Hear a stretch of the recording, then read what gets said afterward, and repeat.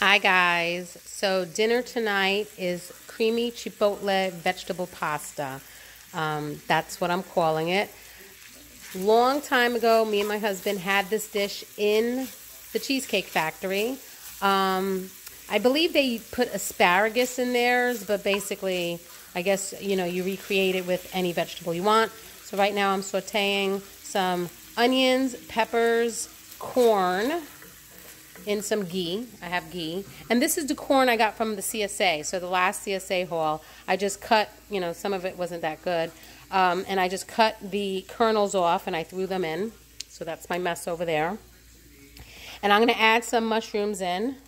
So add the mushrooms. But it could be any vegetables you like. I believe they did use asparagus, red peppers. But this is what I had. I had some peppers that were frozen, corn from the cob, and onions. Gonna add mushrooms. And then this is the recipe that I follow, but I don't follow it exactly.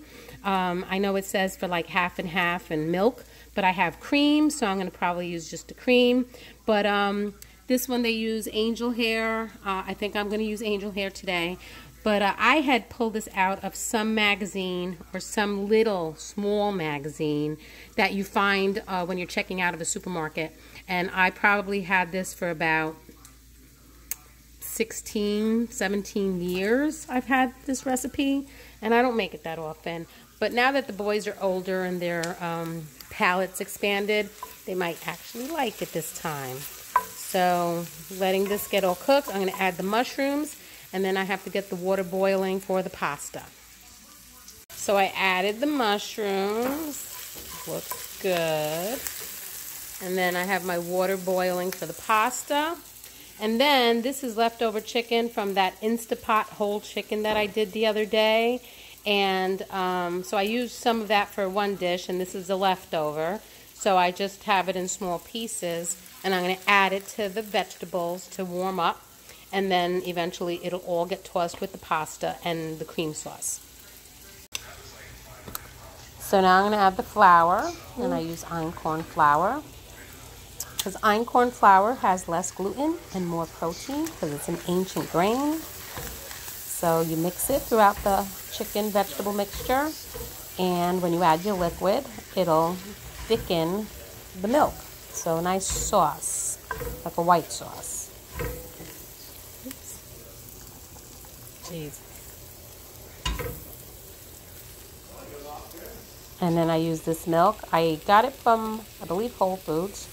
The grass-fed milk, which is the one I'm trying to buy all the time now. Yeah,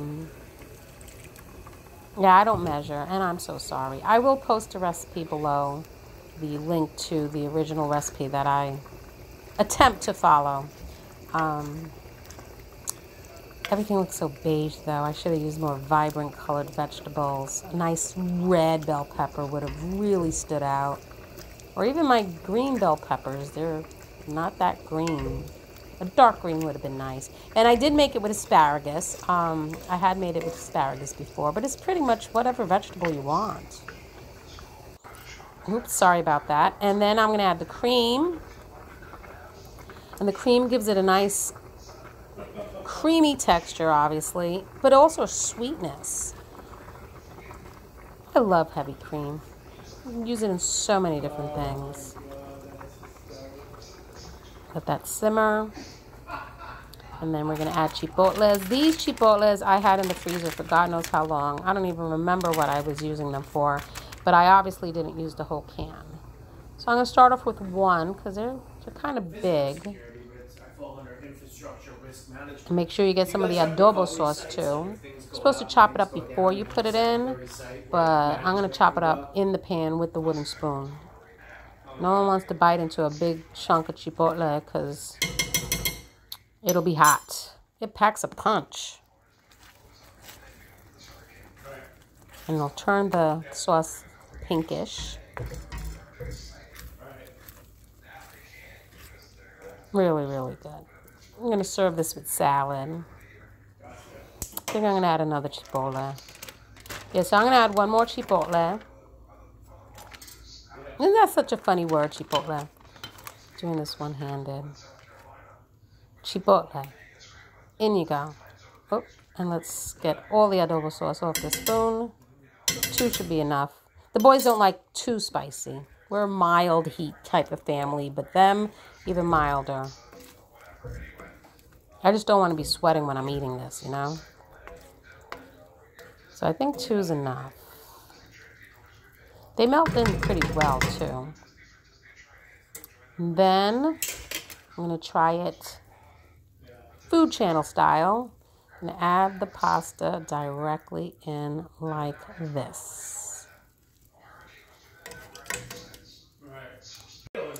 And that didn't work out. But you add Parmesan cheese to it, mix it in, and there you go. It is such a delicious dish. I hope you enjoy this if you try it.